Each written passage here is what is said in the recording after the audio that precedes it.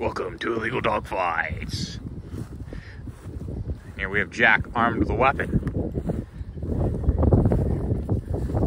Yes, that's right. We have armed the dog.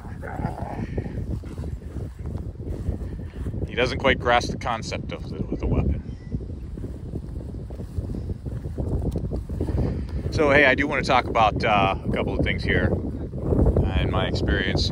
So, about me, one of the things I used to do, come here. When I was a young man, I was a quote-unquote professional dog walker. I worked for a company and everything. Drop it! Drop it! Juliet! Drop it! Drop it! Hey, you drop it. You're making me look bad. Drop it! Drop it! Okay, good girl. No. Sit! You know, look at me like you don't understand me. Sit! Hey, Juliet, sit. Sit. Good girl.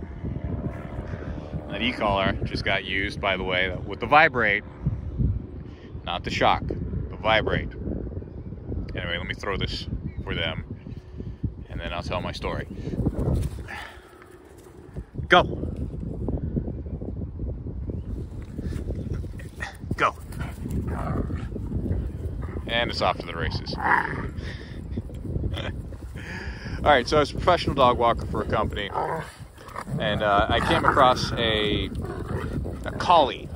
So this lassie looking dog. Now, as soon as I get to the house, I read the little report on what the dog is, what's going on with the dog. Basically, owner says, keep the dog in the cage. The dog cannot be allowed outside of the cage. So, get the leash up the dog in the cage, take the dog out. Now, I could tell right away that this dog had some serious anxiety. I was very new to dogs at that point in time. But even then, I could see it had serious anxiety, did not like to be in the cage. And if you don't know what a collie is, think of like Lassie. This is an animal that's meant to run in a field all day, every day, chase down sheep and keep sheep together. It's a working breed. It's bred for a purpose. So it needs an outlet for that. So I would take the dog out on a run because, you know, I like to do that. Drop. Juliet, drop. Why is Jack the trained one now? Juliet, drop it. Good girl. Jack, sit. Jack, stay. Juliet. Juliet.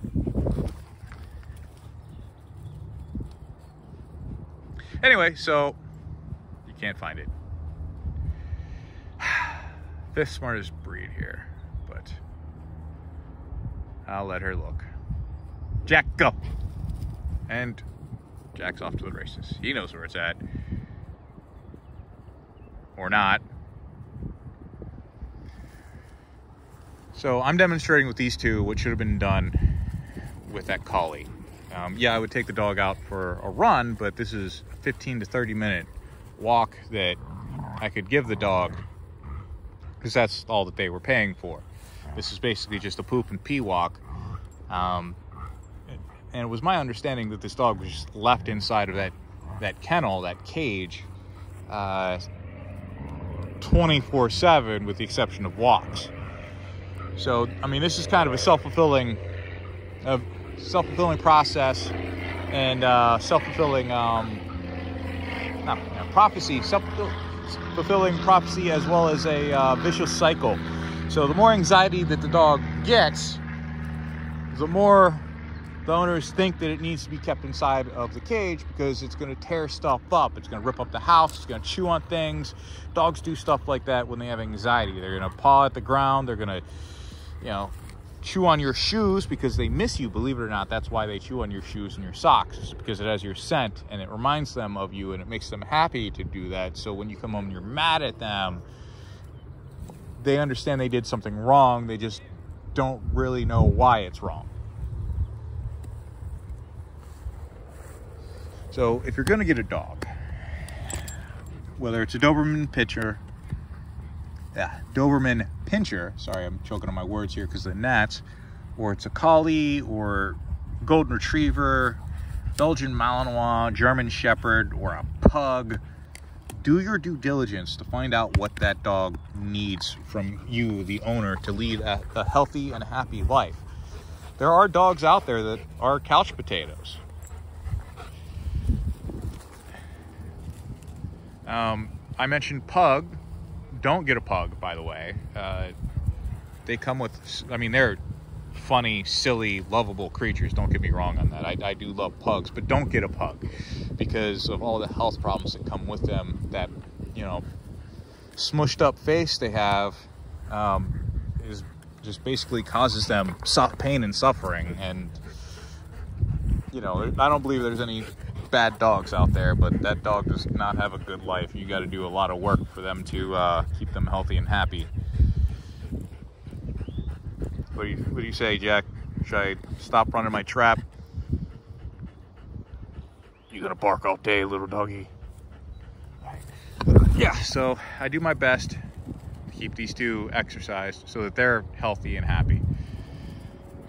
Please don't leave your dog locked in a cage. I wanted to get a wolf dog, but then I did my due diligence and I did my research for what a wolf dog would need, and in the suburbs where I live, I don't have the land or time to give a wolf dog all of the outlets that it needs. So I don't have a wolf dog. The Dobies, yeah, I can wear them out. Like and subscribe for more illegal dog fights and me rambling on about how to care for dogs. Blah.